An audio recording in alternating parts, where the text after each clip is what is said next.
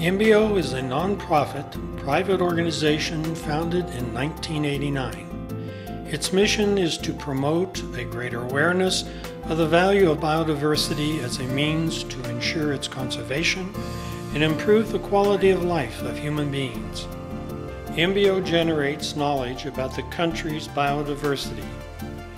It also seeks and promotes intelligent and sustainable uses of this biological diversity so that it may contribute to social and economic development. INBio's work is based on the trilogy Save, Know, and Use, the three pillars of Costa Rica's National Conservation Strategy for Sustainable Development. This Costa Rican institute has become a leader in conservation of biodiversity both at a national and international level. INBio works on diverse activities with the goal of obtaining new information on biological diversity and the services that it offers. In order to process this information and place it in several different formats that meet the needs of different users, INBio's work goes from nature to society. The inventory of biodiversity is one of the processes that INBio performs. This consists in the identification of species that inhabit our country, as well as their natural history and the ecosystems that shelter them.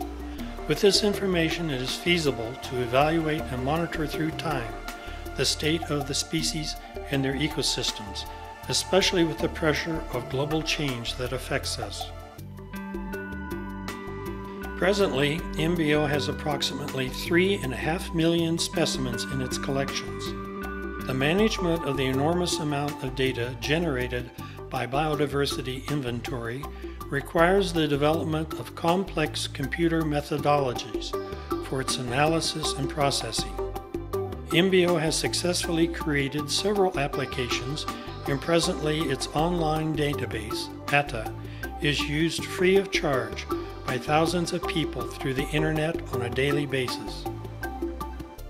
One of the forms of use of knowledge about biodiversity generated by INBio is through bioprospecting.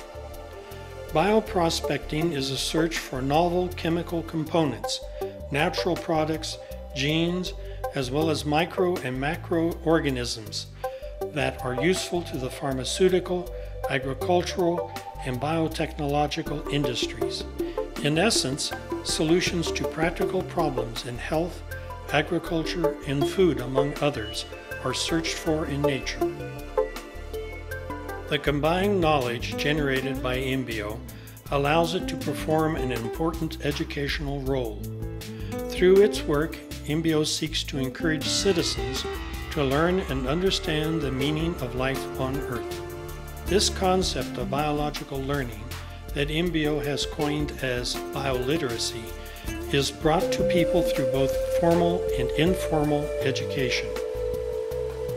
The information generated by INBio is also used to support biodiversity management in state-owned national parks and wild protected areas, as well as privately owned properties throughout the country in forest, urban, or agricultural land use, which benefit by the diverse services that biodiversity offers. Biodiversity knowledge, as well as the biological diversity management experience accumulated at INBio over the years, allows the Institute to make important contributions in formulating biodiversity conservation policy.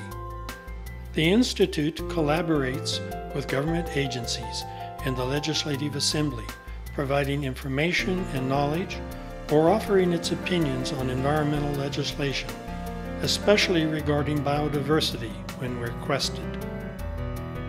The Institute also offers technical assistance for development of projects in which knowledge or management of environmental biodiversity information is needed. Likewise, INBio transfers its knowledge and information on biological diversity to diverse users that require it, and contributes in developing human capacity regarding the knowledge, management, and sustainable use of biodiversity. It was in 1989 when a group of Costa Ricans, the members of a planning commission which I coordinated, made the decision to create the National Institute of Biodiversity. Actually, the idea arose from an analytical process that we carried at the Biodiversity Office of the recently created Ministry of Natural Resources, Energy and Mines around 1986-1989. INBio's achievements have been recognized around the world. Only 3 years after its creation, INBio shared with the Costa Rican National Park Service the International St. Francis of Assisi Award, Canonical All Creatures. In 1995, INBio received the Prince of Asturias Award in Science and Technology. Since then, the organization's work is widely known and recognized both nationally and internationally. INBio has become consolidated as a unique institution in its area. As the Prince of Asturias said in 1995, serving as a magnificent example of the use of science for the good of humankind. The future of the institution is pointed out clearly in its mission statement: promote a greater awareness of the value of biodiversity as a means to achieve its conservation and improve the quality of life of human beings.